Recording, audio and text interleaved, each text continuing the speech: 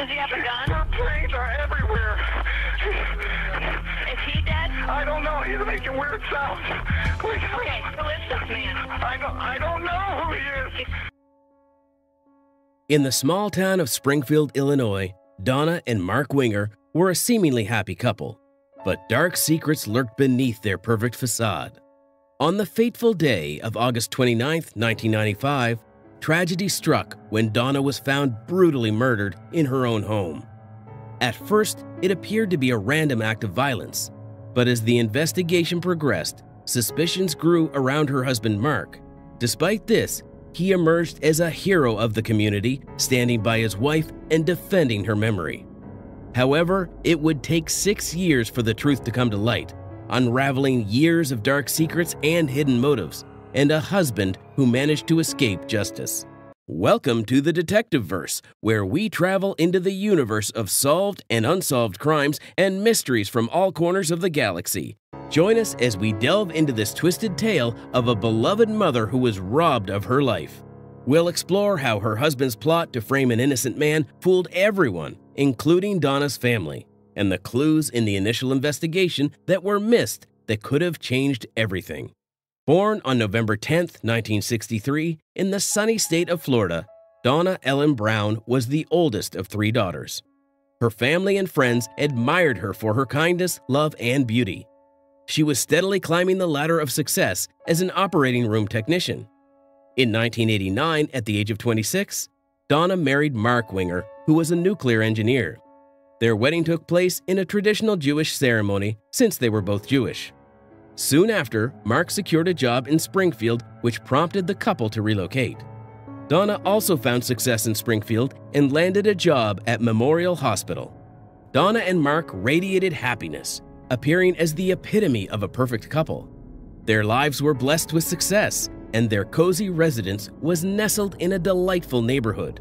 However, their yearning for a child left them shattered when they discovered Donnah's inability to conceive.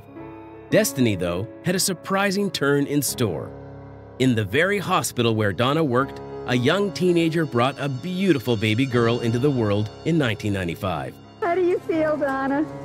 I'm overwhelmed, and I just want her to know that it just so happens that the day she's coming home to us is the anniversary of our engagement of Mark and I.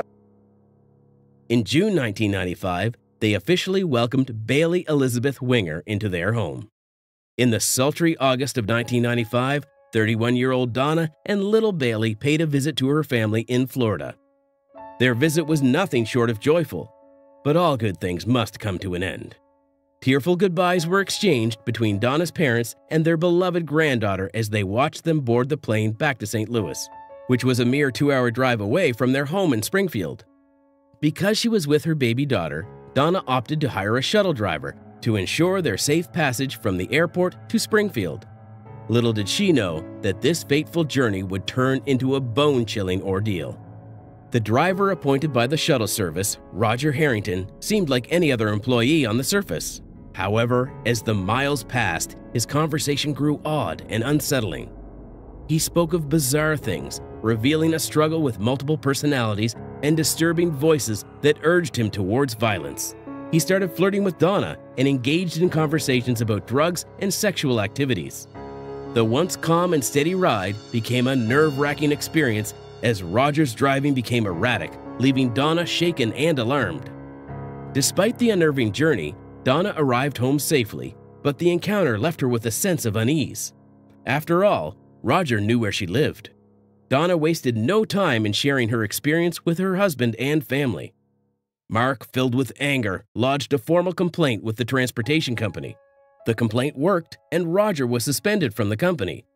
The haunting encounters were far from over, though.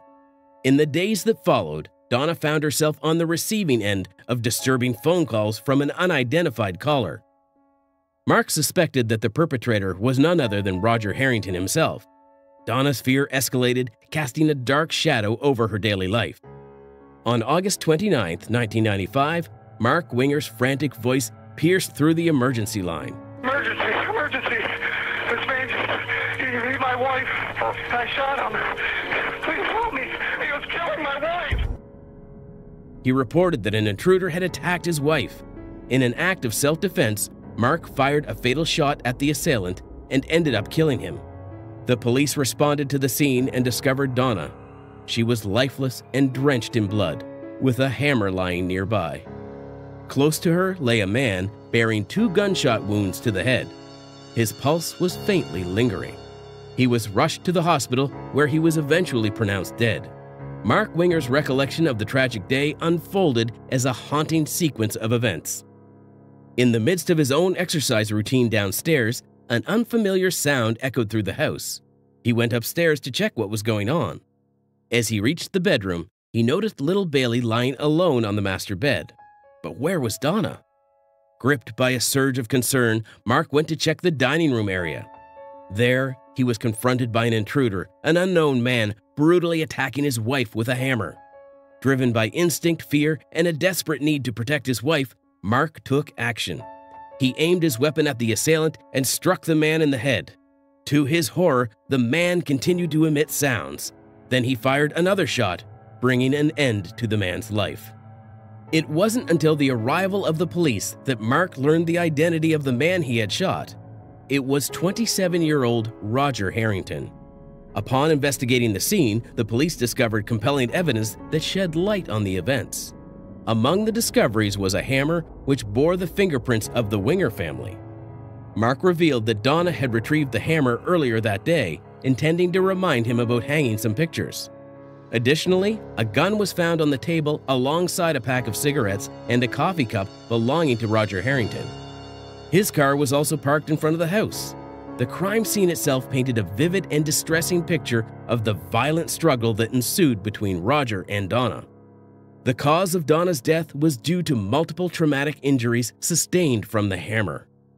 The police, well acquainted with Roger Harrington's troubled past, marked by a proclivity for violence and mental illness, recognized him as a familiar figure. The crime scene seemed to align with Mark Winger's detailed account of the events that transpired on that day. Within a mere 48 hours, the case was swiftly closed. Roger was deemed the primary perpetrator, while Mark was cleared of any wrongdoing. Donnah's family, who stood by Mark's side, wholeheartedly supported this conclusion, believing that he had acted in defense of his beloved wife. The grief caused by Donnah's tragic death weighed heavily on her shattered family. United in their pain, they rallied around Mark, offering support to both him and little Bailey. But as the family lived in Florida, they could not directly assist the now single father. In their efforts to ease Mark's burden and ensure Bailey's well-being, they proposed the idea of hiring a nanny. Reluctantly, Mark agreed, and Rebecca Simic joined their lives. Although it was bittersweet to witness another woman caring for Bailey, the family found solace in knowing that Rebecca genuinely cared for both the child and Mark. Eventually, feelings between Mark and Rebecca blossomed, leading to an unexpected romance. Rebecca discovered she was pregnant in 1996, swiftly followed by a spontaneous elopement between the two.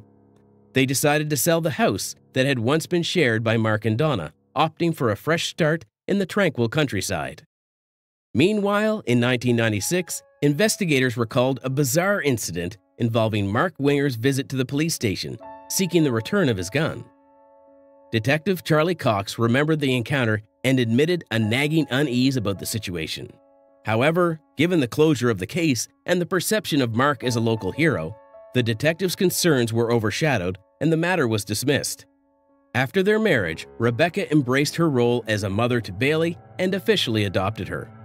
The bond between Rebecca and Mark grew stronger as they welcomed 2 more daughters and a son into their expanding family. Rebecca spoke fondly of Mark, describing him as a loving and caring husband as well as a reliable provider for their children. At first glance, Mark seemed to embody trustworthiness, but he held secrets yet to be unraveled. Rebecca recalled an undercurrent of tension between her and Deanne Schultz, a close friend of Donna's. Deanne, deeply affected by the loss of her dear friend, struggled to come to terms with the new chapter in Mark's life.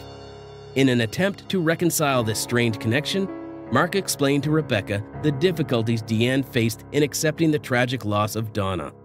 Eventually, Mark Winger filed a lawsuit against the shuttle company that employed Roger Harrington. This legal battle would unearth previously undisclosed evidence, forever altering the perspective on the case of Donnah Brown. The lawsuit prompted a fresh examination of the forensic evidence collected to reveal whether the company bore any responsibility for Donnah's tragic murder. In 1999, 4 years after Donnah's death, Deanne Schultz approached detectives with shocking allegations against Mark Winger. She admitted that she had engaged in an affair with Mark Winger during the time of Donnah's tragic passing. She said that Mark made disturbing statements to her, including a chilling remark suggesting that Donnah's death would be advantageous. Deanne also said that Mark had attempted to coerce her into assisting in Donnah's murder. She recounted a conversation where Mark expressed the need to have someone in the house during the encounter with Roger Harrington. Firmly convinced of Mark Winger's guilt, Deanne believed that he was responsible for Donnah's death. Upon closer examination of the forensic evidence, experts made a discovery that cast doubt on Mark Winger's account of the events. The Polaroid photographs taken at the crime scene were inconsistent. The position of Roger's lifeless body, lying on his back at an angle, contradicted Mark's description of the altercation. The placement of Roger's body made it implausible for him to have been actively attacking Donnah when he was shot. There was also a notable absence of Donnah's blood on Roger, considering the fact that she was bashed with a hammer.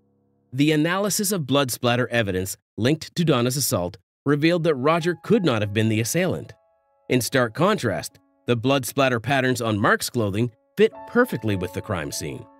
As the investigation went further, more evidence came to light that reshaped the narrative completely. A crucial piece of evidence emerged in the form of a note discovered in Roger Harrington's vehicle. The note bore Mark Winger's name along with the time of 4:30 and the Winger family's address, resembling a reminder or appointment. Several weapons were also found within Roger's car. His belongings, such as his cigarettes and coffee cup, were deliberately placed on the kitchen table on the day of the murder.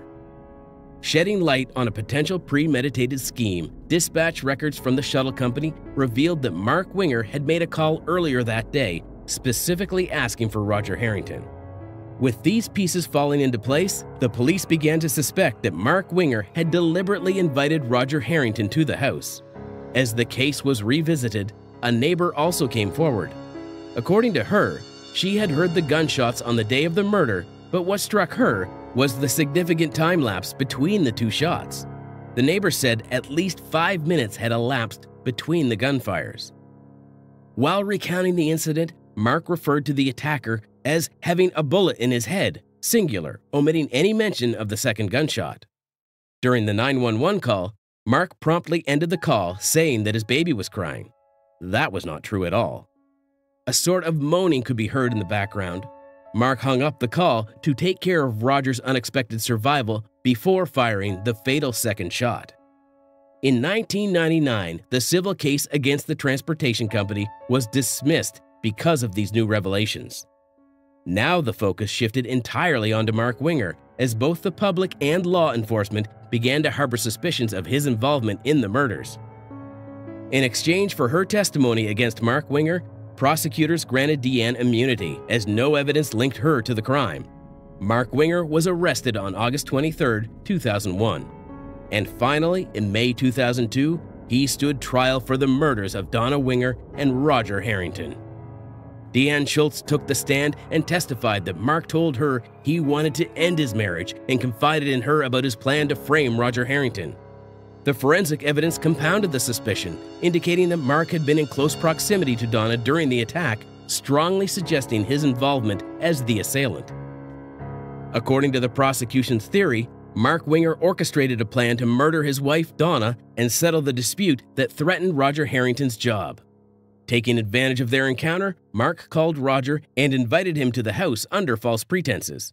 Upon Roger's arrival, Mark shot him in the head. The sound of gunfire drew Donnah into the room, where Mark brutally attacked her with a hammer.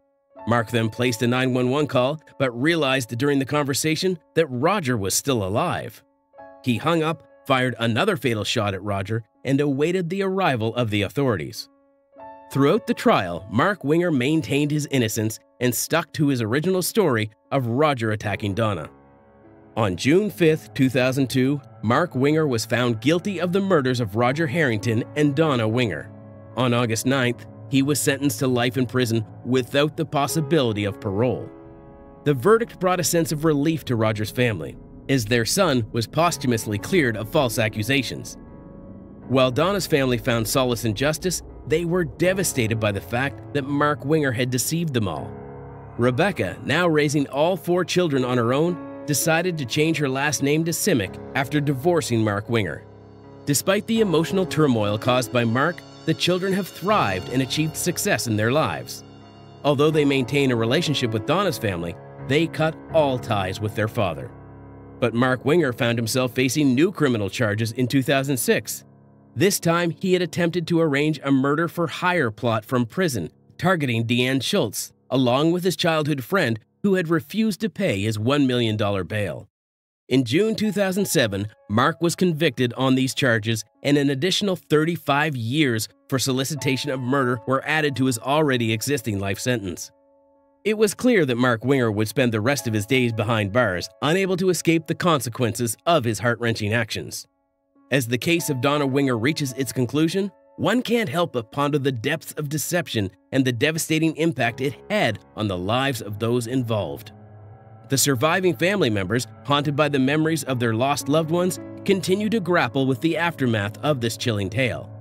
How did Mark Winger manage to maintain his facade for so long? Will the families ever find closure and peace after enduring such unimaginable trauma? Let us know your thoughts down below.